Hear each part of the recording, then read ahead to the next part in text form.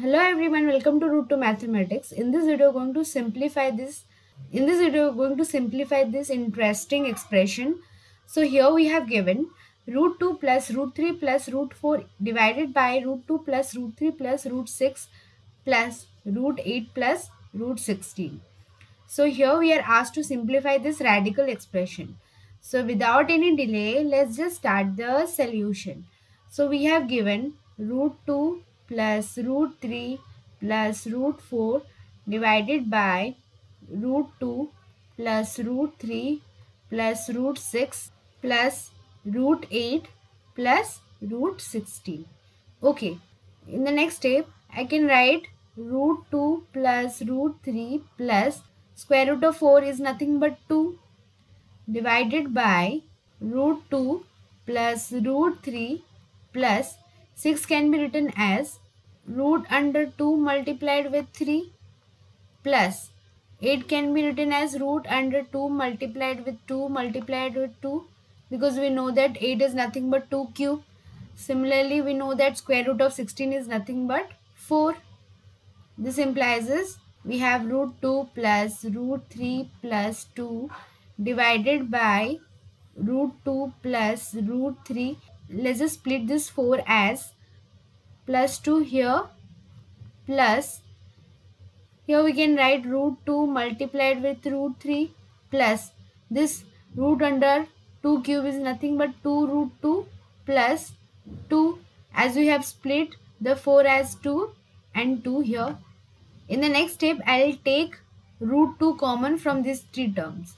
So we can write root 2 plus root 3 plus 2 divided by root 2 plus root 3 plus 2 plus root 2 multiplied with root 3 plus 2 plus root 2.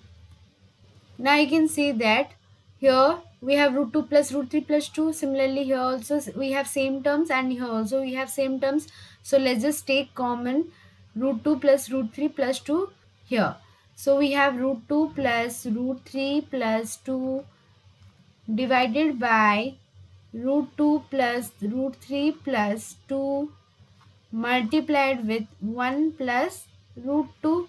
So these two terms get cancelled out. So we have 1 by 1 plus root 2.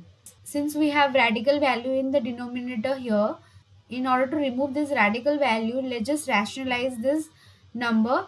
So for rationalization, we have 1 plus root 2 will multiply 1 minus root 2 in numerator and 1 minus root 2 in denominator as well. So we have 1 minus root 2 divided by, here we will apply the algebraic identity of a square minus b square, which is equals to a plus b multiplied with a minus b. Okay, so we can write 1 square minus root 2 square. So we have 1 minus root 2 divided by 1 minus 2, which is equals to 1 minus root 2 divided by minus 1. Now in the next step, I will multiply minus 1 in both numerator and denominator. So by multiplying minus 1 divided by minus 1 multiplied with 1 minus root 2 divided by minus 1. So this minus 1 become positive. So in the denominator we have only 1.